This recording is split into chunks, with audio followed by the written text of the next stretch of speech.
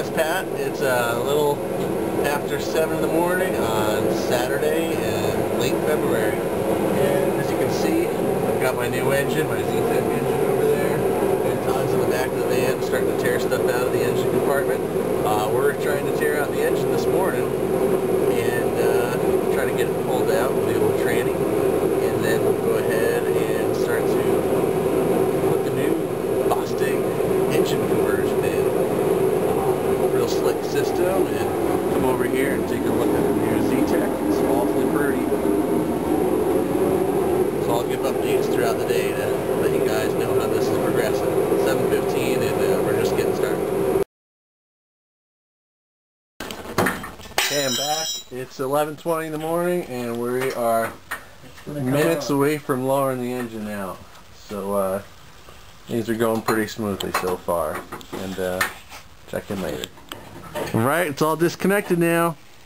Nothing's holding it except for the hoist here and the crappy floor jack down below. That's about it. So this is just 2 minutes after the previous message.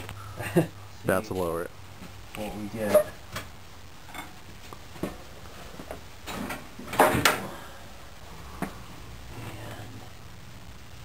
Come down just a little bit more.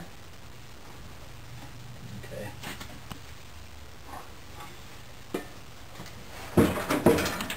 Good. Oh yeah, we're free. It's beautiful. Engine is lowered and we're starting to pull it back out. Alright, we got it out. Check it out. It is about, I think, 11:30 or so. Got started at 7:30 this morning, I think. So, according to my math, that's 4 hours. Yeah. Pretty damn good. Yeah. Alright, I just got back from a little lunch break. Took the dogs out. It's 2 o'clock. I haven't done anything since the last time I checked in, showing how we had just removed the old engine and transmission. It came out very, very smoothly, and I still have some more parts to remove. I'm going to be replacing the CV axles completely, so they need to come out. And then, as you can see also, the remainder of the wiring harness and any remaining pipes and essentially anything from the engine bay needs to come out. And I also need to sort of neaten up in here a little bit so I can actually move stuff around. So I'll be doing that over the next few hours, checking in also.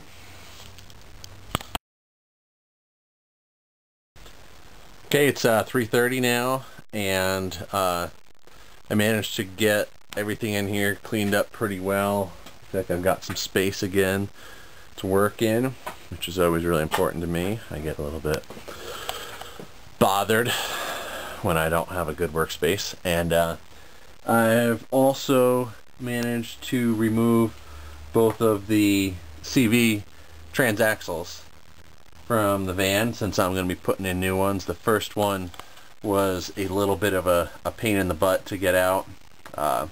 Learn that you don't need to use the pick to get out absolutely every little bit of grime. Instead, what you can do is sort of hammer in the 6mm hex, get it seated well, and then things just loosen right up pretty quickly. Also helps to have the space to be able to sit up in there and work rather than lying half on my back, and also using a nice big long wrench helps too.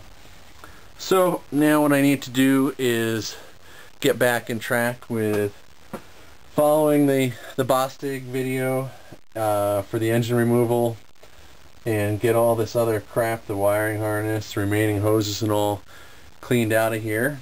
Hopefully in the next hour or two I will have completed that, and then maybe it'll be time for a little din-din, because this is sort of tiring work, sitting underneath there working like a monkey all day, but it's coming along. It's gonna be cool. Stoked.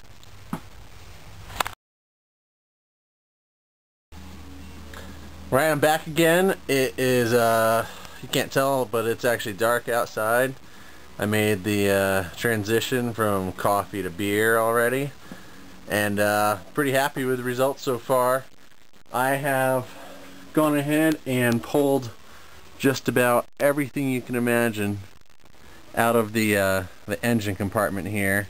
You can see there's very little left in terms of the wiring harness. So those two AC hoses, they're going to get tucked up away. I'm going to come in here and clean this up, tie up the hoses and extraneous things I don't need. I was a little bit baffled about the wiring harness, but I called up Brady and sent him some photos from my phone, and he walked me right through everything. It went really smoothly. So I'd pretty much say that I have removed the engine and everything from the van. I'm going to spend a little bit more time neatening it up, but I'd say it's done. It's 6:20 right now, so first 4 hours, you know, to actually drop the engine, and then a bit more time to tear everything out. It turned out to be a full day.